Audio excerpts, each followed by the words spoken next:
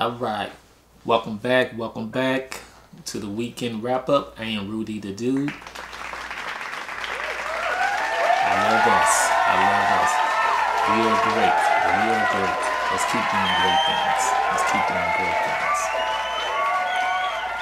Hey, the kids are watching. And I'm excited about this segment right here, this episode. Put your money where your mouth is. But first, let me do a little disclaimer. One, I am not a financial wizard. I'm an everyday working man. Okay? So I'm not a financial advisor. I'm not a financial wizard. I'm not a financial prophet or any of those type of things. I'm just putting theories out there and ideas, as well as sticking to my gimmicks because the kids are watching. And therefore, little boy, little girl, understand, big bank can take little bank, but big bank won't even concern itself about little bank if little bank people are going to big bank. Or better yet, Alabama. Let's think about football for a second. If you send all the top 5 athletes to Alabama, and then you complain about Alabama State is not able to go against Alabama, compete against Alabama, well, what's the majority of that? Who are majority of the athletes?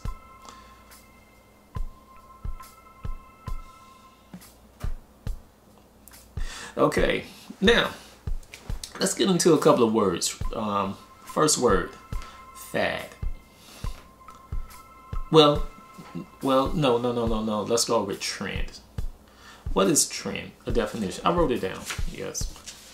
Trend is a general direction in which something is developing or changing. Okay. Now, in my high school, it went from K-Swiss to Two Soldieries to Eastlands, then to Polo Boots, and then it just stayed in between those three, and now Air Max. Then of course Jordans took over everything. Trend, fad definition: any form of collective behavior that develops within a culture, a generation, or a social group in which a group of people enthusiastically follow an impulse for a short period.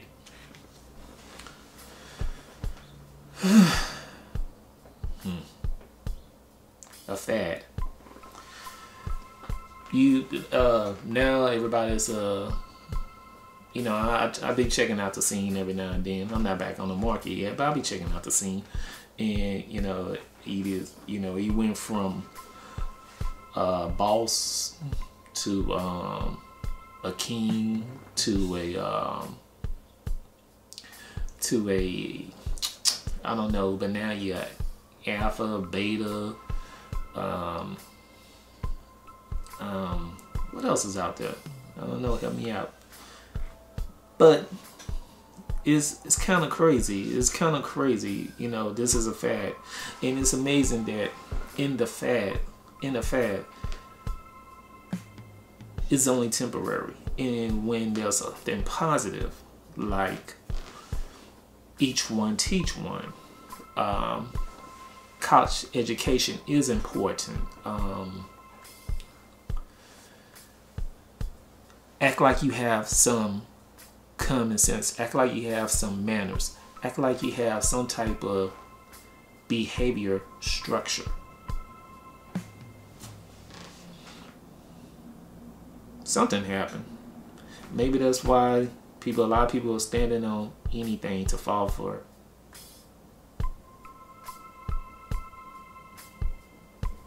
Maybe that's why a lot of people are standing on nothing to fall for anything. Everybody want to be led.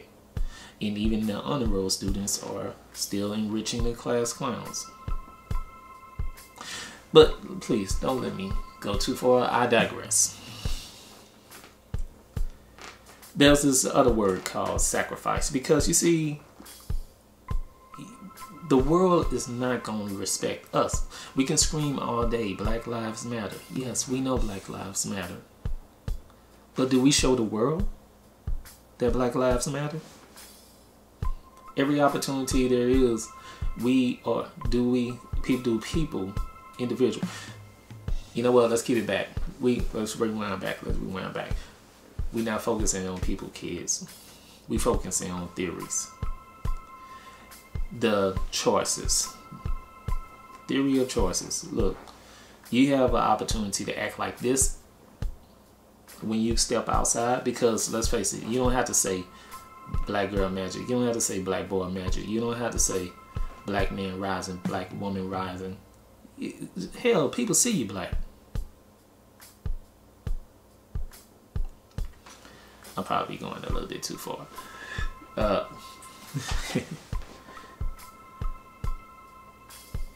Sacrifice. The other word is sacrifice. What is a sacrifice?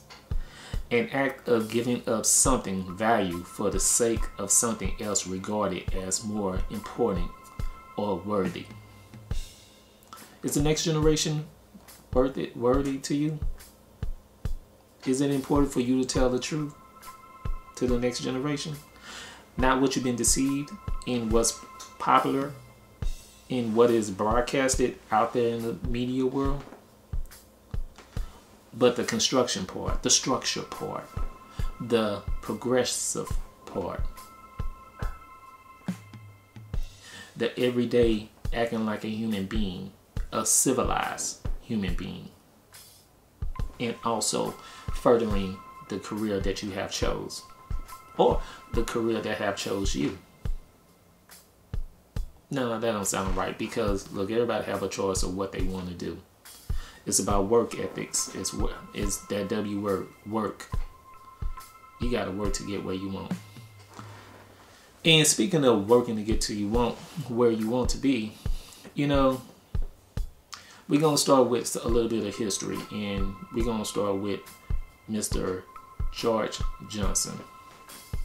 Now, y'all probably heard of this individual before, or you probably have not, but it's my job to let the kids know and let the parents know as well, so they can tell the kids about this individual as well.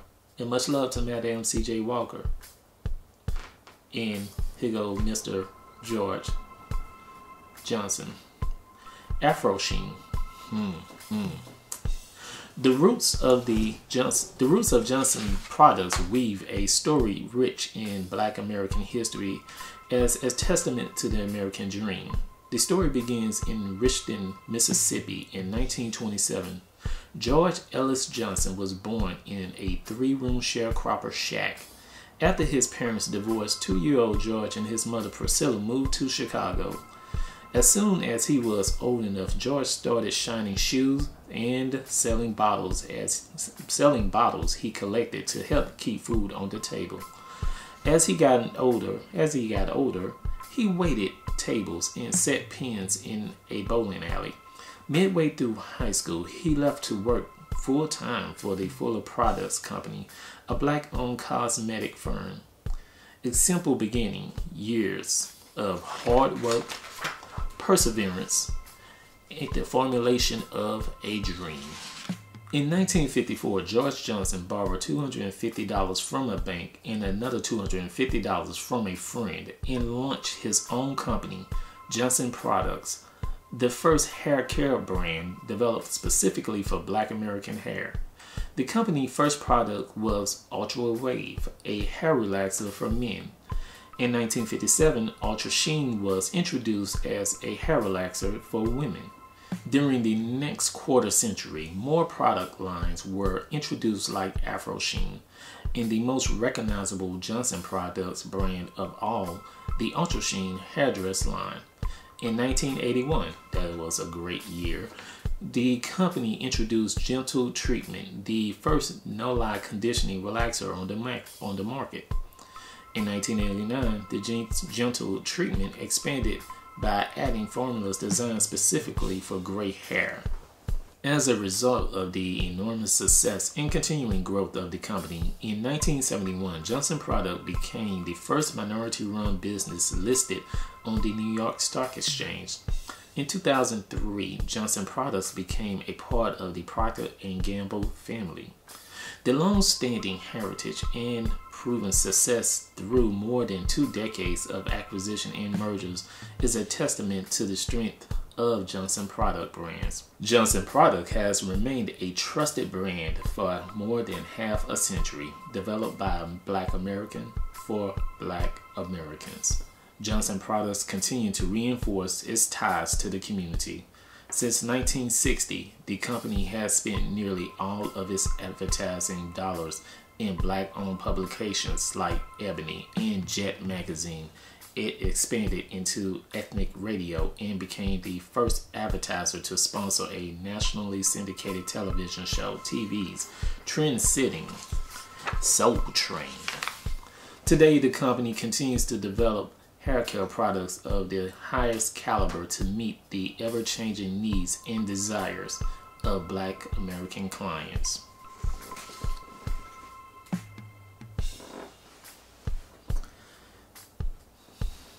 Mr. George Johnson, everybody.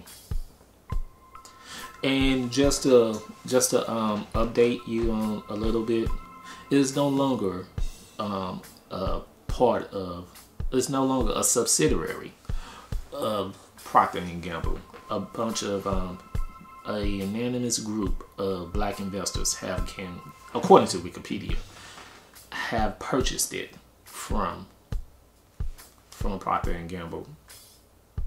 So it's no longer with Procter & Gamble, which further makes me want to say to parents, those who are building an empire, please make sure that your kids understand work ethics, and we want them to enjoy the fruits of our labor. That's off top. However, if I'm going to tell my child, look, when I pass away, this is your business. Sell it before you let it go bankrupt. Okay? Because now our last name is a brand.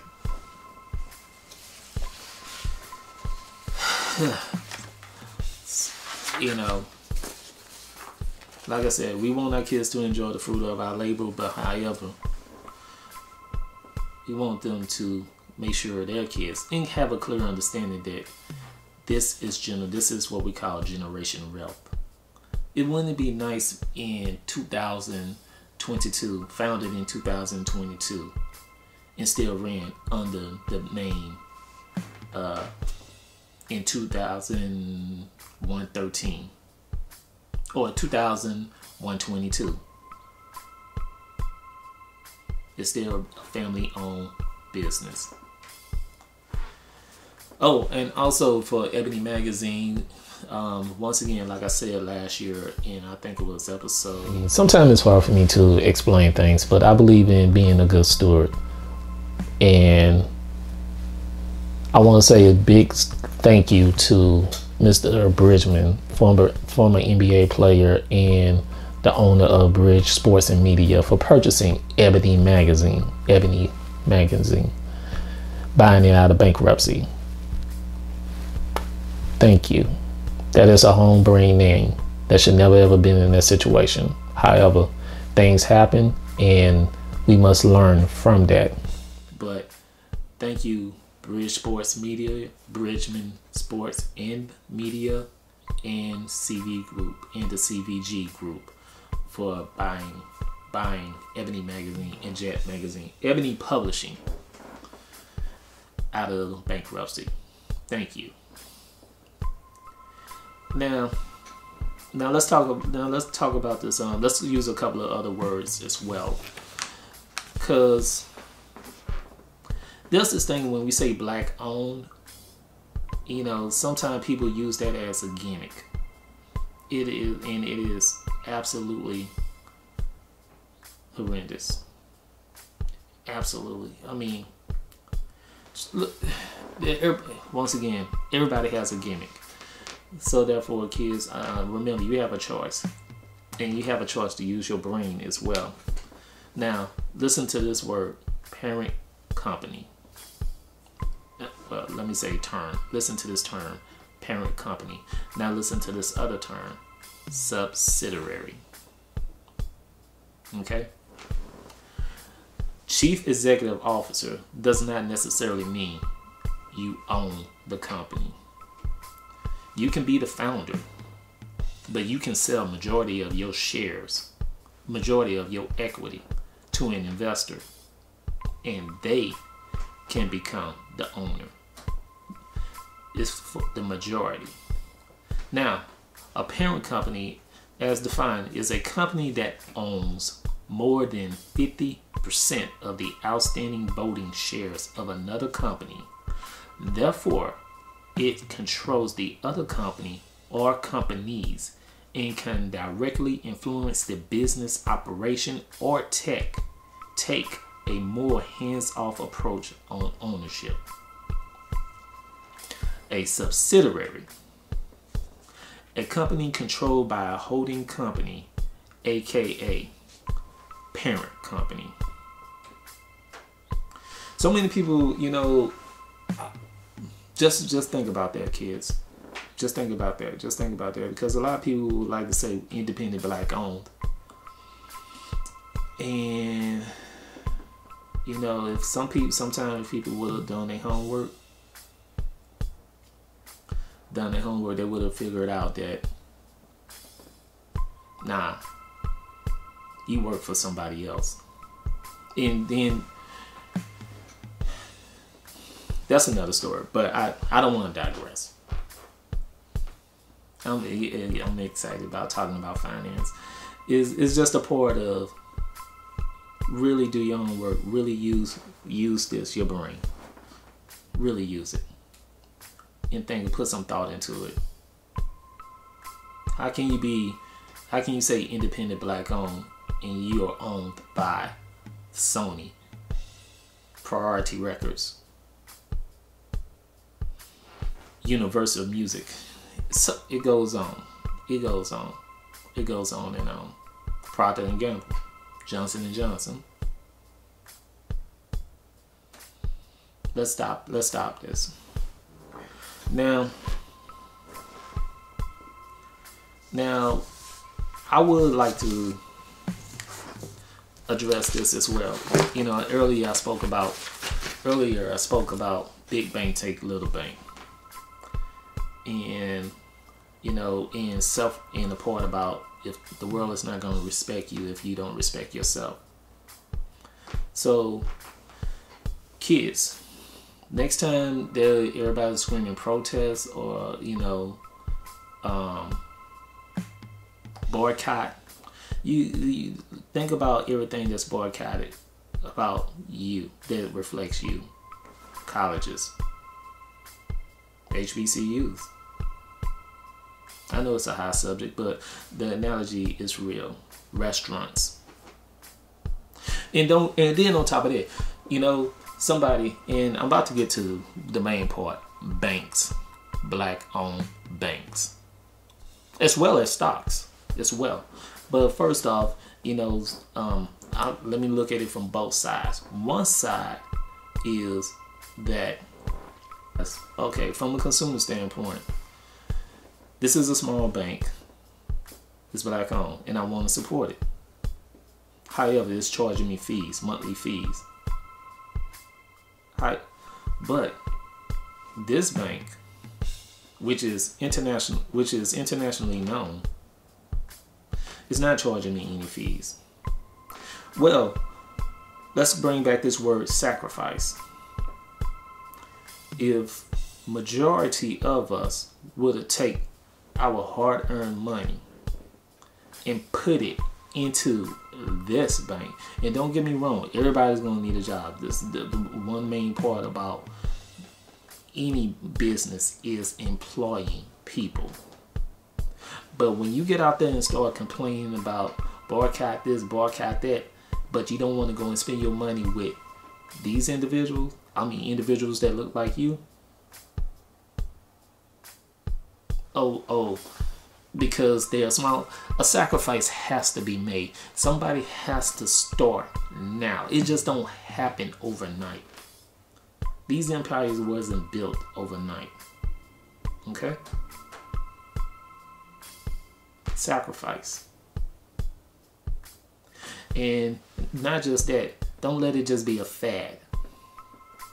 Don't let it just be a fad, because there's a lot of fads that came in and out of our quote unquote community / culture. And now it seems like dignity in I don't want woo. Well, I'm the owner, so I'm the operator, so let me just say this. The world, back to the main part. The world is watching us as well as the kids are watching us. And the kids gonna reiterate, recreate, reinvent. Or better yet, I won't even say reinvent. I would just say modify or enhance whatever we do. You see how wild these kids? You see the reflection. Now let's do something about it. And as always, once again, my gimmick, I'm selling to the kids. And I'm selling through the parents as well. So they have to know they have a choice. Okay? Now, as far as the banks are concerned, now there are 15 banks that I can name off the top of my head. However, I'm going to put my money where my mouth is because I'm excited. And let me just say why. Because one, let me start with this one. Last summer, I took my daughter down to New Orleans. And I took this is what we call an economic conscience. Everywhere we went was a black restaurant. Dizzy's on Esplanade. The catfish plate, the catfish platter. Me and my daughter, we loved it. And then we went down to, instead of going to all the fancy, I want to say not even fancy, the local, I won't even say local now. The big commercial grocery stores. I took her down to the Ninth Ward Market. You know, it's the part of not being afraid to go into places where people look like us, as well as spending money with people that look like us. The little juice stand under Claiborne Bridge. You know, I honestly, that was just a proud. Honestly, as a father, it was just a proud father moment for me. But the whole part is just putting your money where your mouth is. You know, you don't have to march. You don't have to scream. You don't even have to scream boycott. Let your actions show. Let your actions show. I'm talking to everyday working people. As you can see, the celebrities, entertainers, all them athletes, all them, trust me, they want to protect their brand. And like being the CEO of the company, yeah, you'll get your bonus. I'll give you $1 million bonus as long as you bring me in $1 billion. Or let me translate it like this. Project Pat said it best. Take me all the way to fame. I'm gonna let you run your game, but if it don't profit us, that'll bring a pimp to shame.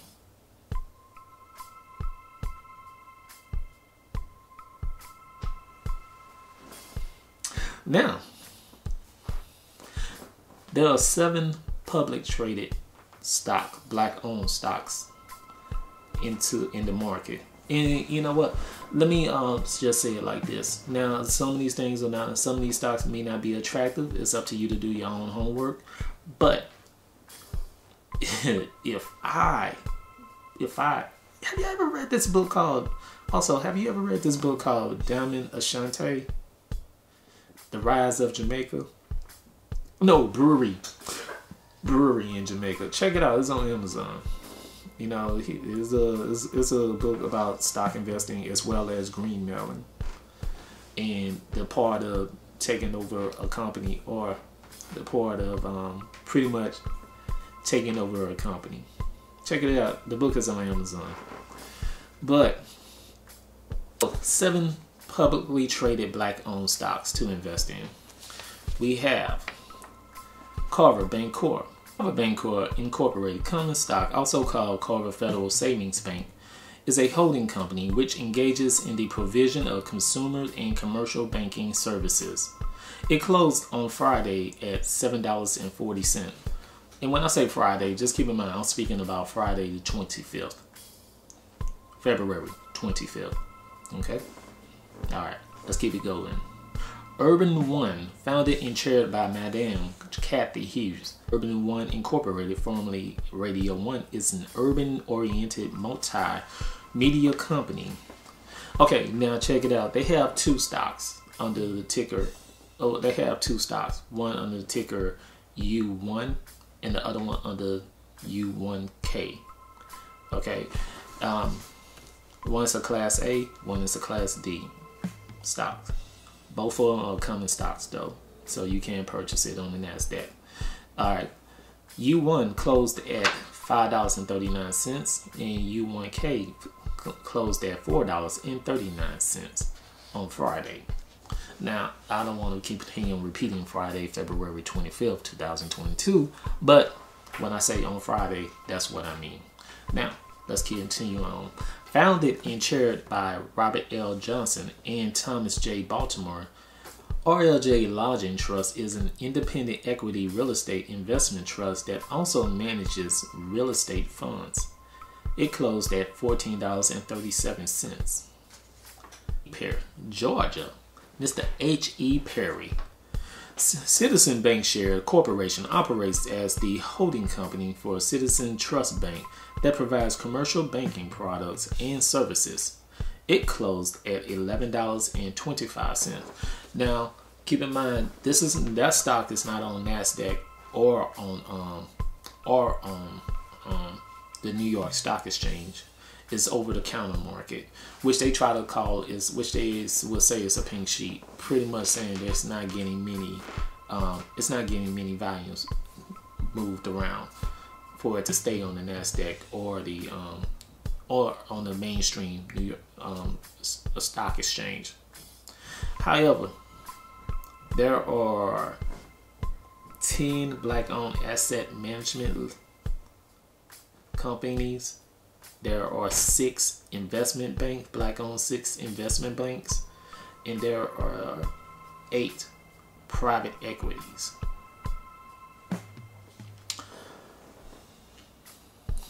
We got to work together. We have to work together. But I digress. We got 3 more stocks to talk about.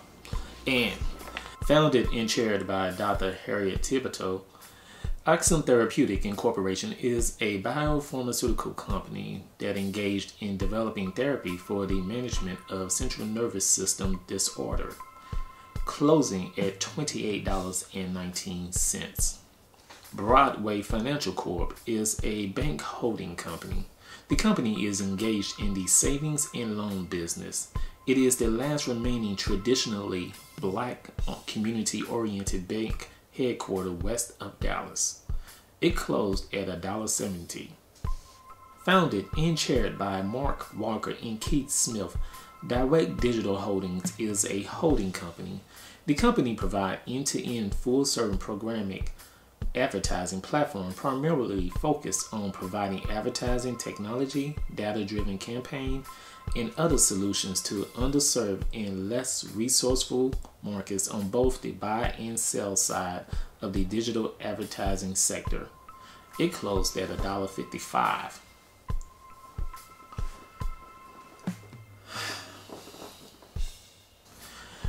You know, I'm excited. I'm excited because it gives me opportunity not just to support, but also invest. You know, three of those banks are also on the Black Enterprise Top 100 list, I believe, from 2020. I believe that was the last one they did. But it gives me an opportunity to not only support, but invest, as I said, because I can open up an account as well as invest in the company.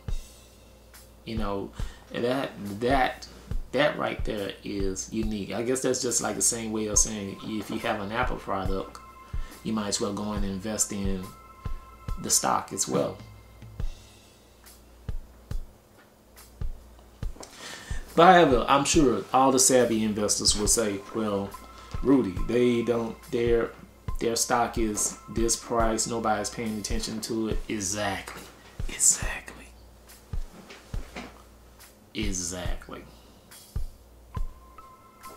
Think about it. And then on top of that, what that can do for us. Well, guys that look like me or thinking like me right now. If I can get a million other guys to think like that, think like this, then anyway. But also I do bank with but one of the other banks I do bank with, they just run the bell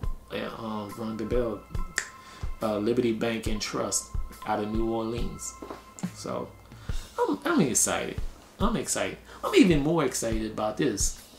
Cadiz Capital Holdings is a private equity firm focused on North American companies with enterprises values between $250 million to $1 billion. They have the ability to pursue larger transactions in collaboration with strategic, like-minded partners. Cadiz was founded by veterans of the investment banking, private equity, technology, and healthcare industry. They seek out opportunities where they are able to drive growth and expansion. This includes partnering with proven and motivated management teams to create value through deployment of strategic capital and operational insight. By leveraging their extensive network of relationships, they are able to bring significant expertise to the investment process across a broad range of sectors, especially within their preferred industry. In 2018, Joe Cicala founded the Dream Exchange. The Dream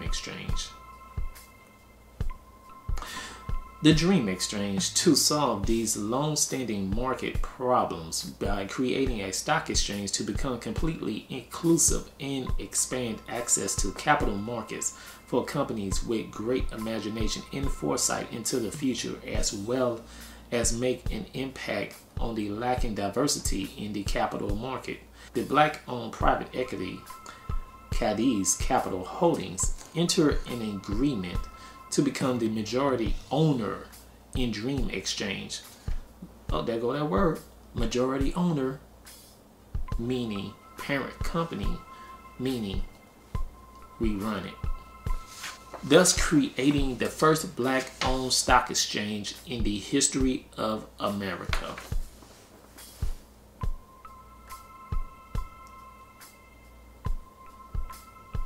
Now let's go back to this word sacrifice. Let's go back to this word sacrifice.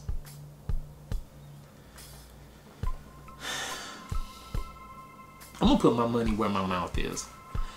I will sacrifice. And if there is a if, I just know I stood proud. And I stood believing that we can do this. We can make a better future. You know, a lot of people like to talk about Tulsa, Greenwood, but you got to understand, Greenwood wasn't just built overnight. People came in and did the work.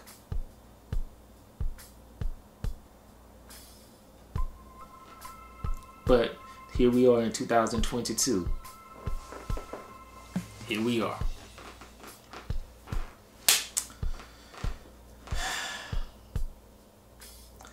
I'm gonna see y'all next week. I will see y'all next week because you don't understand. I ain't scared of you, mother.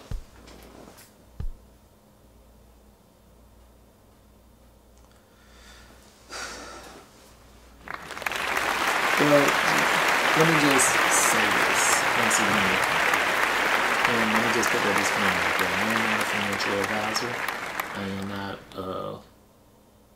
I am not a financial wizard. I'm not a guru. I don't have any certifications in this. I'm just an everyday working man that pays bills. But I do have a finance degree, and I do have common sense, and I am watching and observing as the rest of the world as well. You know, like I said, everybody loves a drug dealer, but nobody likes a crackhead or a meth head or an addict. Everybody likes a gangster. Everybody likes the gangster image. But nobody likes stray bullets hitting their house or stray bullets doing other things. Everybody likes the Wall Street villain, but nobody likes to see their life savings be taken away from them or stolen from them. Content of character. The character of content. Nah, that didn't make any sense. But the content of the character. The world will respect us when we start showing respect to ourselves and appreciate ourselves.